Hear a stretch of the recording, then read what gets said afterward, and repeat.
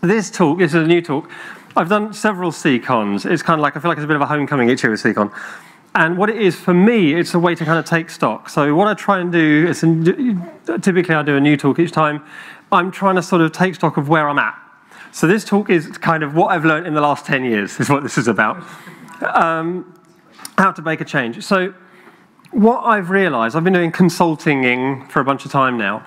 And a lot of what I do is kind of going in typically after other very big consultancies who've come in and agiled stuff or whatever they do, right? And then the people who are there, they go like, well, that didn't work. That was a very expensive exercise in handing money to a consultancy. What are we going to do? And I tend to get brought in for the what are we going to do bit. So what I want to share with you is what I try and do that's a bit different and give you some things, hopefully, that you can go and try as well. The main thing that I find really, just staggeringly, I can't put in words, is that I start here. I start by trying to understand the goal, understand what is the client's intent, what are they trying to achieve, rather than saying, well, the problem you've got is that you don't have safe yet. The problem you've got is you don't have less. So you implement safe, and now you've got two problems. You've got the problem you had and safe, right? And so, okay, understand the goal. So last year, I kind of drew a picture like this, or put up a picture like this. I said there's really two parts to what a business is trying to do. Part of it is baking the cake right. And we call this product development, okay? So this is ways of working, this is how we do stuff. But that's kind of inside an outer thing of baking the right cake. Actually building the right product, doing the right thing in the first place, which we call product management. And I've been super lucky over the last 5 years. I was working with this very big Indian business, and I built a little team of just amazing people. So I've been busy learning like crazy for the last few years. Particularly, one of the team is a world-class, well-renowned product management person, and I've just had this massive immersion into product management that's made me very happy. So what I do is I talk to my clients, and they say things like this. They say, right, in terms of baking the cake right, what kinds of things, what's in your mind? What are you trying to do? And they say, we want to ship faster, right? But what they're really saying, the question behind the question is, we want to ship faster without cutting corners.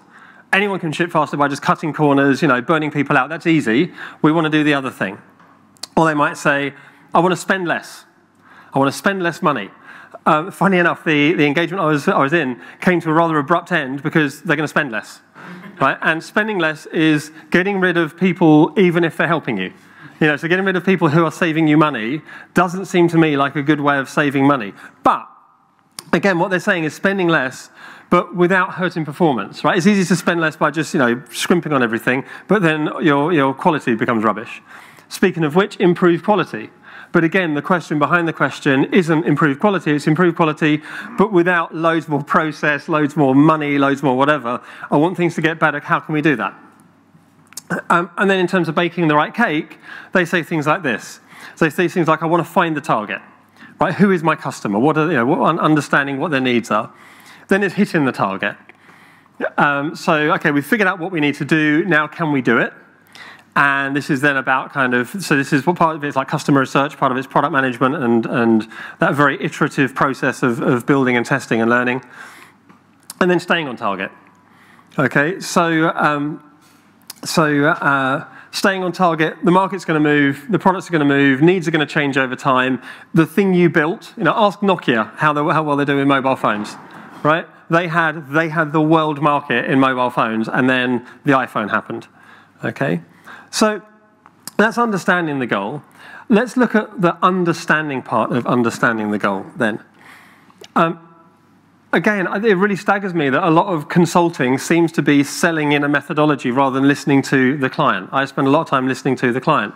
So how do I do that? I meet lots of people. It's really, I know I'm telling you all my secrets now. I meet people. It's crazy, but it might just work. And what I do, this is my superpower. I listen like I don't know the answer. Right? It's very easy to listen like it's waiting for your turn to speak, okay? Listening like you don't know the answer. What I've learned over 10, 15, whatever it is, bunch of years doing more of the advisory, helping organizations go fast world rather than the software development specifically world, is mostly organizations have smart people in, and mostly they want to do good work. Right? I went through this very arrogant phase probably about 10, 15 years ago where I was right and I just need to tell everyone what to do because then once they listen to me, they'll be right as well. And it turns out that no, the people in organizations aren't idiots. Unless your recruiting process is very, very broken, the people in your organization aren't idiots. They're just stuck. Right? And you know, as John Smart was saying, you know, culture, the culture will destroy anything you try and put in place. So they're stuck. So you listen like you don't know the answer. And then it turns out you learn stuff, okay? And then I ask them questions like, what delights you? What gets you out of bed in the morning? Right? What do you really enjoy about being here? Why are you still working here, right? And you know, it really is very rarely the paycheck, right? There's some elements of this that are still joyful and fun and engaging and exciting. And I go, right, what drives you mad? You know, what drives you nuts? And again, you know, it's listening to the story behind the story. So what I tend to do, I'll do maybe 10 or 12 of these over a couple of days. It's not, you know, it can be broader, it can be deeper. It's up to the client, you know, who I talk to. But what I get out of that is themes, right? So what you might find across 10 different conversations is there's lots of different things that are wrong, but actually they're the presenting symptoms of maybe only 2 or 3 underlying actual things we can go after. And we go after those things, and suddenly people are going, wow, my life just got better. That's pretty cool. So look for the story behind the story. And then what I do, I play back what I've heard and with options. And I say, right, so here's some things you could just go and do, right? You don't need me for this. If I were you, tomorrow, this is what I'd do. And then I might say, here are some things I can help you with. So some things that you can do, but you'll probably stumble because they're pretty tricky. So that's understanding the goal. It's actually active listening.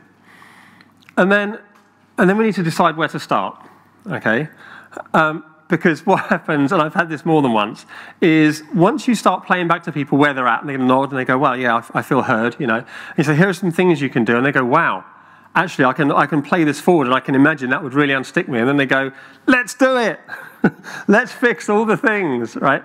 You cannot fix all the things. So I have what I call my rule of 63. It's on my blog, rule of 63. And the rule of 63 is this. Whenever you land anywhere new, if it's an internal move, if you're coming in as an external consultant, excuse me, when you come in, you'll immediately see 63 things that are wrong, right? And you go, oh, how can you live with this? And the rule of 63 is this: pick 3, pick any 3, and suck up the other 60. Okay, so if we're going to go after the, you know, visualizing, making sure we can understand lead time and all that kind of stuff and start getting a few key metrics in place, then you're going to need to suck up the dreadful build, right? And the eye-watering release process. And you're just going to have to sit there and cry inside, right? But we're not fixing that yet, right? We'll come to that later. That's not the bottleneck, that's just a catastrophe, okay? So decide where to start. Now we've decided where to start, we look for, and Anna Urbaniak and I have talked about this at length a bunch of times, this idea of autonomy through alignment. So we want teams to be autonomous, we want people to have agency. I love that word from your talk. We want people to have agency. Agency creates, well actually it creates one of 2 things. It either creates joy and energy, or it creates overwhelm, because people aren't prepared for agency. So you've got to kind of bring agency in with some kind of enablement, facilitation, I think. So we're looking for alignment, but I see alignment in 2 directions in an organization. So the vertical alignment is up and down. We want to establish buy-in, okay? And we want to establish buy-in from the very top to right down in the teams, yeah? What's in it for me?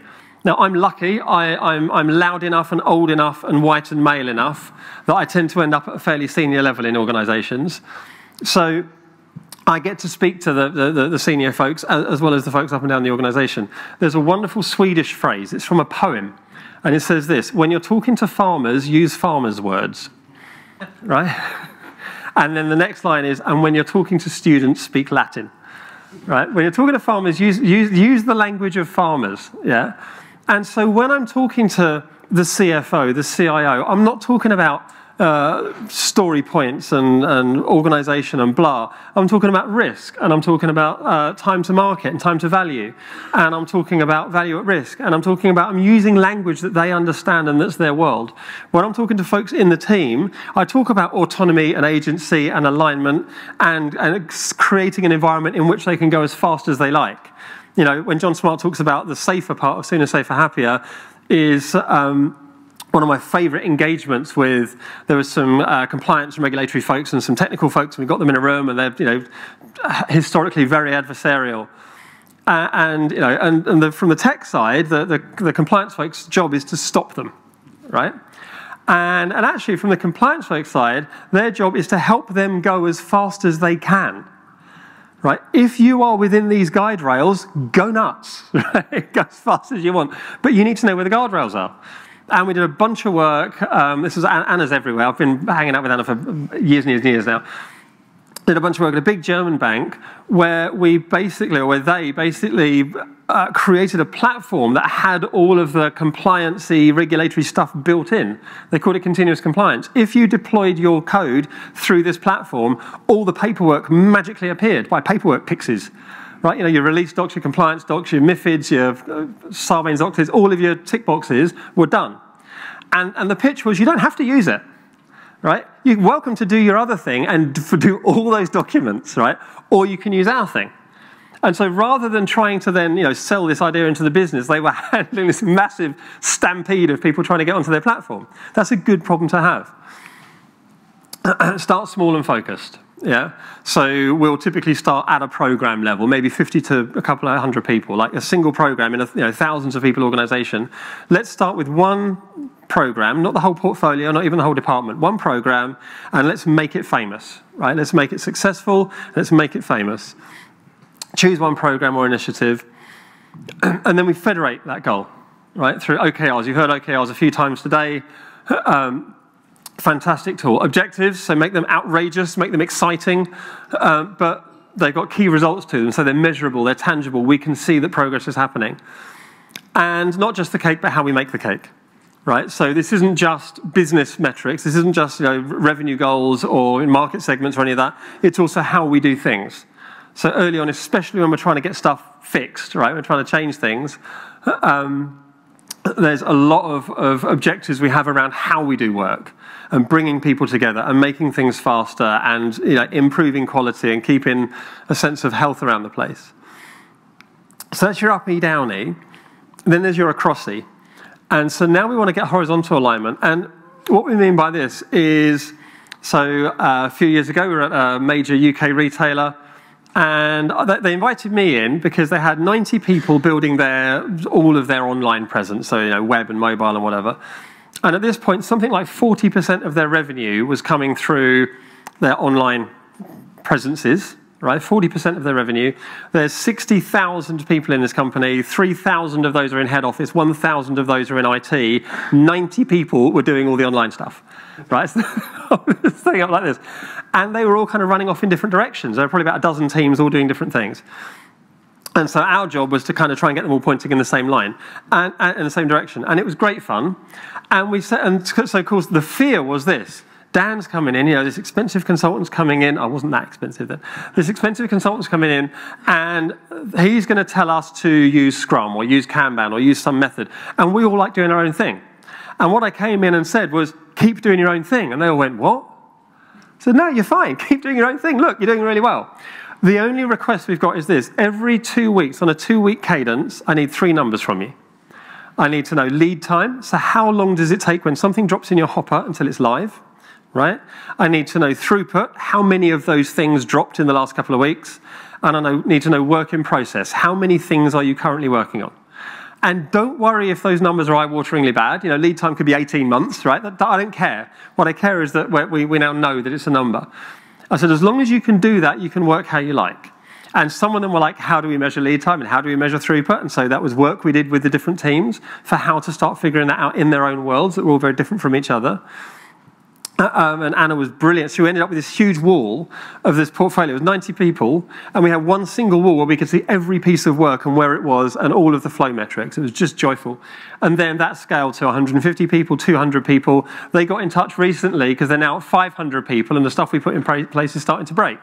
I went, yep, it probably will at 500 people. You need other things. And they said, oh, that sounds interesting. So align ways of working by connecting people. This is a mea culpa. I really messed up here. So, working with a large organization, there's two sort of ways to connect people, if you like.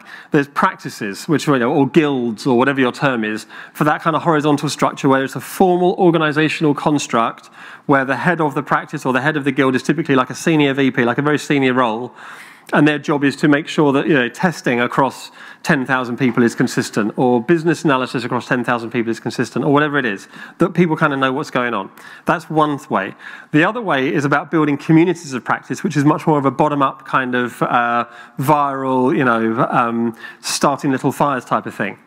I brought in someone who is unbelievably good at the second one and asked them to do the first one, and it didn't work out, and I burnt a good friendship there, and I'm still sad about that. Because it turns out that when you stand back and squint, the mechanics of a practice are very similar to the mechanics of a community of practice, but the way you build them is extremely different, right? One of them is a big org design piece where you're bringing in senior folks and getting lots of buy-in and comms and whatever else, and infrastructure. The other one is about bringing people along, bringing them the story, getting people lighting fires around the place. Both of them extremely useful, both very different. And then this idea of harvest and amplify. So like I say, start with one little program team and make them famous. So at the retailer, what we did is started road shows. And like some of the teams who were doing really well, they would kind of go and do little road shows to other teams and other parts of the business. And we have people approaching us saying, can we get some of that? That sounds really cool. People are much more likely to listen to people like them than they are to, external hand-wavy guy or lady. And encourage collaboration, right, on shared goals. So in the 7 Habits of Highly Effective People, they talk about this idea of a scarcity mindset. Steve Covey talks about scarcity mindset versus an abundance mindset. So a scarcity mindset is like your zero-sum game. Is, I don't want to give this person an opportunity because I'm going to miss out. Yeah, we're fighting over the pie, right? Abundance mindset says we can make a bigger pie. Right? Let's just make a really big pie. And so you see, I know, Tesla. I mean, I'm not a fan of Elon Musk by any stretch, but one of the things that Tesla did was they completely opened up their battery technology. They said, any other EV manufacturer is welcome to use our stuff. We're going to open up our patents, go nuts, right? And like a traditional economist would be going, that's crazy, that's your IP. No, what they're doing is making a much bigger market for EVs, and in a much bigger market for EVs, they're going to sell a load more Teslas, right? And so and I see this as well with small boutique consultancies, is they'll often partner up. In theory, they should be competing. No, if we come in together we are stronger than we are separately, and we can now create an entirely new business model. And it's really exciting. And then what do we do? Then we explore some of these options. Okay, and I'm a massive fan of the Deming cycle, or if you're going to be technical about it, the Shewhart cycle. The Deming cycles are plan, do, check, adapt, plan, do, check, adjust. I'm going to dig into that in a minute. And probably a phrase that you've heard a lot today as well, experiments. We run experiments. The problem with experiments is we're rubbish at experiments. Okay, we are rubbish at experiments because science, right? And again, I'm going to explain a little bit more about that in a minute. So what do we mean by these experiments? Let's take a look at this. Let's co-create this plan. So we work with the client, with the customer, with the team to co-create a plan. We don't come in and say, you're going to do this. We say, where do we think we could go? Where are the opportunities? What are the possibilities, right? And we present that as a hypothesis. Now, what is a hypothesis? Anybody? Pop quiz. An idea you can test. An idea you can test. That's almost right. By disproving it. You can disprove it. It's a falsifiable statement, right? It's a falsifiable statement. We are rubbish at falsifiable statements, right? We're very optimistic. We can do this. No, wait. We believe that if we do this, this will happen. We want to test this, okay? So then we baseline. No, we don't. We just jump straight in and start. Okay, ideally, if you're a scientist, if you approach this using scientific method, you baseline. And then, given that we're all going to baseline, we're all going to have a control, aren't we? No. We want to be able to compare apples with apples, okay? I was quite outspoken recently about McKinsey published a paper about measuring developer productivity, and I responded with something of a critique that seems to have picked up a bit of steam. And And one of my criticisms, they said, we've done this in 20 different places, and the results are looking good, was I think the exact quote. And I was like, 20, I mean, great, you're a consultancy and you've got 20 clients, brilliant, good job. That's statistically negligible. Right? A sample size of 20 is utterly meaningless. Secondly, you don't know causation from correlation from coincidence. You've got no idea whether the thing you did got the results you observed, or whether some other things going on got the results you observed, right? Or whether Hawthorne effect, people knew they were being observed, so they worked a bit harder, right? And so on. So even very, very experienced consultancies and consultants won't baseline, won't think about how you can identify confounding factors. And the reason we're rubbish at experiments is the point is to falsify the hypothesis, not to prove that you were right. Okay? The way science works is this: you come up with an idea and you try increasingly ingenious ways to disprove it, and each time that fails, you fail to disprove it, you have slightly more confidence. So Newton proposed a bunch of rules about how the universe works, and for 300 years we failed to disprove it. And then in 1905, Einstein came along and disproved it. And he came up with another theory about how the universe works, and we're currently trying to disprove that. Now, it turns out that Newton's model was really good, right? That's why it took 300 years to disprove it. And so even like NASA and space people, when they're sending off stuff into space, they mostly use Newton's equations, because unless you're very, very tiny, very, very huge, or traveling very, very fast, they're fine. Right, when one of those three things is true, then you go to the much harder Einsteinian model, which involves much bigger computers. So, given the theme of baking a cake, I want to tell you about my secret ingredient. Everyone's got their secret ingredient. You've got your Tabasco, you've got your turmeric, whatever it is you always put in. My secret ingredient is VESA. Okay, so this is an acronym I believe I made up. There's ESSA has been around for a while, but it's very niche. So let me explain what these things are. Visualize, eliminate, simplify, standardize, automate. Don't worry, I'm going to go into each of these, okay? This is my tried and trusted key ingredient when I'm trying to do any change, when I'm working with a team trying to do any change. The first thing we do is visualize, turn the lights on. As John said, I use this idea of like, you're in a room full of tigers, it's dark, I turned the light on. Don't blame me for the tigers, right? They were already there. And then someone said to me, but now the tigers can see you. I was like, okay, you're in a room full of bear traps, and I turn the light on. So visualize is turning the light on. Eliminate is then take away, well, let's take a look at these. Visualize, what do I mean by visualize? Value stream mapping. Okay, map value streams. We've heard lots about value streams today. Look at what work gets done in order to meet a customer need. That's all the value stream mapping is. I'm a massive fan of an activity called event storming. Event storming is getting all the people together involved in that value stream in a room with a bunch of post-its, or online with a bunch of Miro post-its, but in person is much better energy. And these flow metrics, and and Anna, I'm going to keep name checking you, Anna, sorry, is the master. I met Anna about 7-8 years ago, and Anna's background is like PMI, Prince2, very formal methods.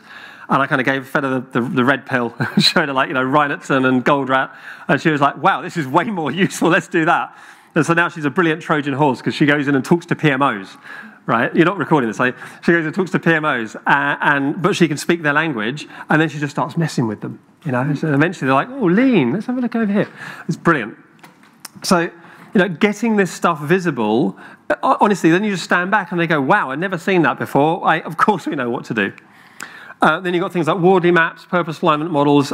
Because this is SEACOM, all the speakers are contractually obliged to mention Wardley maps. Apart from Simon Wardley, who's contractually obliged to explain why everything else isn't a map. Okay. So Wardley maps, understanding. So I use Wardley maps and purpose alignment models as a kind of dual. So Wardley maps allow me to map my estate.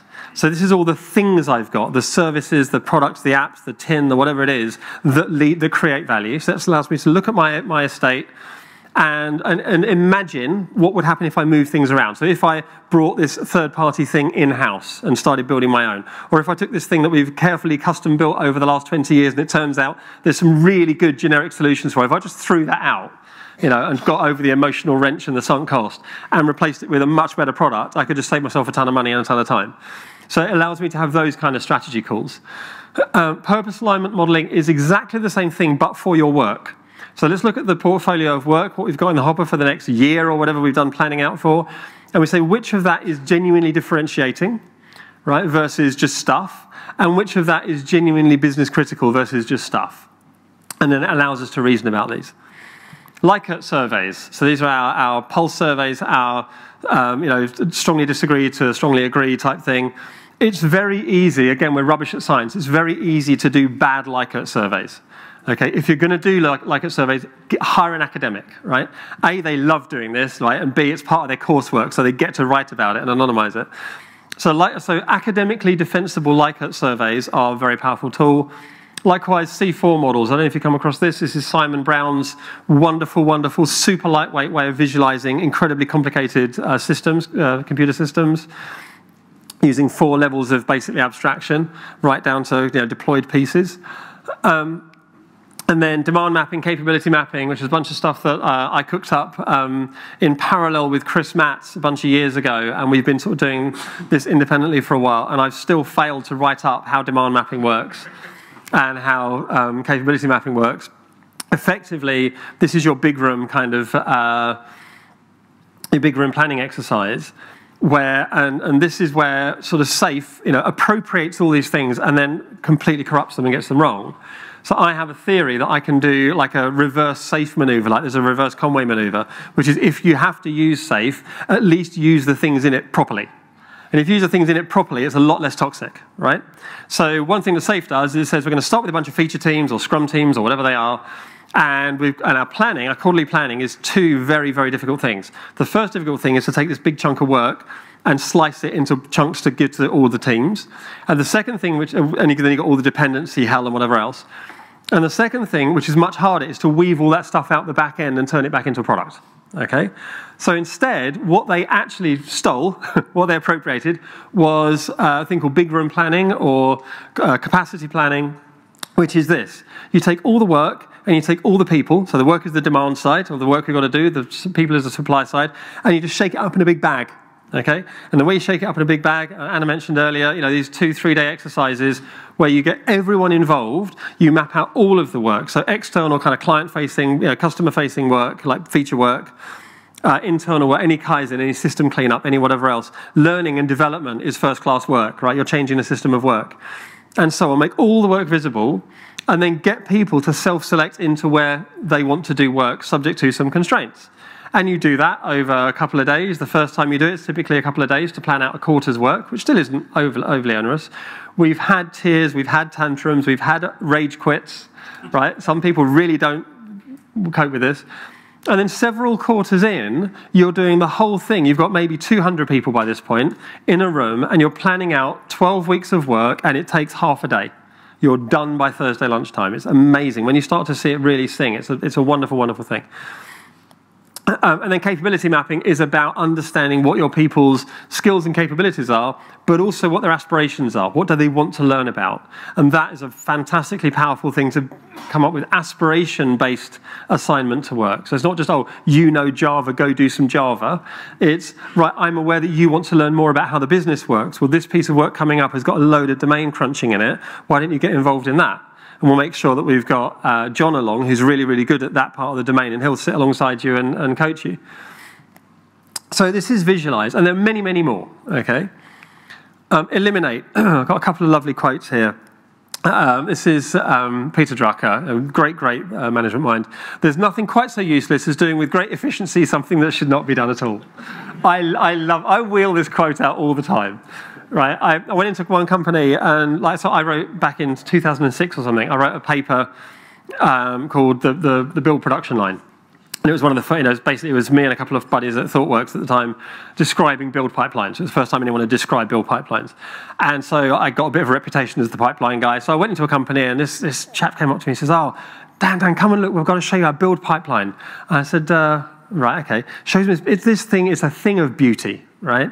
It's amazing. It's fully automated, dashboards, all of this stuff, and it's got loads of metrics in it. I said, brilliant. Have you put anything through it yet? No. Have you shipped any value? No. Right, face fell. Like, this is great, but you grow into this, right? This is what you end up with after a couple of years of just shipping stuff and iterating. So don't start there. And then the wonderful, wonderful Admiral Grace Hopper. The most dangerous phrase is, we've always done it that way, right? Why are you still doing this thing in your process? We've always done it that way. What would happen if we stopped doing that? Awkward silence. Right? We'd all get 2 days of our lives back each month, right? Simplify then. This is obviously a potato peeler. So simplify is this. This potato peeler, I imagine, evolved over time. Eventually someone realized that you need to pour water on it to stop it overheating, and so on. So I have what I call the CXO test. Right, the CXO test for a process bloke looks like this. You find any company, by law, it needs to have a CEO, right, a chief exec, and a chief financial officer. So what we do and how much it costs, right? And then they're called officers of the company. So all the other CXO roles, including COOs, CIOs, all of that, they're basically kind of made up, right? They're just there. And so the CXO test is, I look at when I look at a board of senior folks in a company, it tells you something about the company's history. So if they have a chief security officer, we got hacked, right? Okay, CISO, yes, when did you get hacked? If they've got chief compliance officer, we got fined, right? We don't want that to happen again. Chief compliance officer. Chief products officer, yeah, we got blindsided. Yeah. Nokia, chief products officer, right? We need to have someone at the top of the company in charge of product. You don't. Chief people officer, yeah, we got sued. Right? No, we got chief people officer. So look at those kind of senior exec roles, and it gives you a really great kind of history of the organization. And then we're going to standardize. So once we've made the thing, as we've eliminated what we can, we've simplified what's left, now we want to make that thing famous. And the reason we want to do that is not to make everyone into these cookies, right? It's that then other people don't need to go through that pain again. So here we solved it. That big horrible thing we do to get stuff into production? Yeah. Turns out we didn't need to do any of that. We sat down with the compliance folks, and all of this compliance theatre that we've been doing for the last 10 years, yeah, they said you don't need any of that. They said we need these 3 numbers, and with these 3 numbers, we are confident that we are within the law, we're operating within. Oh, so why don't we just generate those 3 numbers? We could generate those 3 numbers automatically out of the build. Could we? Right, well, that all just went away. So let's share that. If people want to be snowflakes, if they want to have different types of cookies, that's fine. We're adults, right? We're grown-ups, and we're going to treat people like grown-ups, as long as they know what they're deviating from. So they know what they should be doing. We know what normal looks like. We know what good looks like. If you need to do something situationally specific here, that's great, as long as you can defend it. So, and for me, there's a lovely phrase that I use. For me, this is difference is data, right? When I see things that aren't how we should be doing it, that's immediately signal. Ah, you're doing something unusual over here. Wow, I just learned something about your context that's different from the context over here, right? When you don't have any standardization, people are doing stuff, and I've got no frame of reference whether that stuff is useful and signal, or whether it's just how they happen to do it, or what they did in their last place, or what they inherited. Yeah. And then finally, automate. So what do I mean by this? Automate tasks. Automate work. Do not automate the process. So I've got a process, and it involves steps A and B and C. And Karen is in charge of this process, A and B and C. And Karen's been doing this for years, right? So what she does all the A's in the morning, get them out of the way. And then the B's and the C's she does after lunch when Rich is around, because sometimes she needs Rich to help her out with some of the B's and C's. And it means that she can just get on with that. And she's optimized this process over a bunch of time, and she's got it really well done. I then automate the process. Do A, do B, do C. Do A, do B, do C. And do you know what I did? I just made an enemy. She hates me now. Because the only way she can get this done is to do A, B, C, A, B, C. And what happens is, first thing in the morning, she goes, A, B, stuck. But I can't progress this until Rich comes in after lunch, right? I can't get brilliant. So I've just completely destroyed her ability to do work by automating the process. Automate the steps, make the work easy, trust the people doing the work to do the right thing. And Tatiana has this lovely word, automation. Automation with a human touch. So we're going to automate, but we're going to automate understanding that it's people doing the work, and our job is not to eliminate the people or to make the people into robots, is to make the people's lives easier, enable the people to get the job done easier. So VESA, I talk about VESA a lot. And the thing with 𝒍����� is it doesn't matter how far along it you get, you did good. If you just visualize, if all you manage to do is visualize, right, that's brilliant. You know, I've had so many times, I've had senior folks, we do the value stream map or whatever, and they say, I've never seen the process laid out like that. This is insane. Why are we doing this? I can already see a way to shave a third of that off. Right? Brilliant. You don't need me. Right? You're the expert. You're the domain expert. I'm just pretty good at modeling stuff. Yeah. So you visualize it and then you step away. Eliminate. You know, if you manage to eliminate stuff but you never get to simplify it, that's okay. You just still gave people, you know, hours, days, weeks of their lives back, and so on.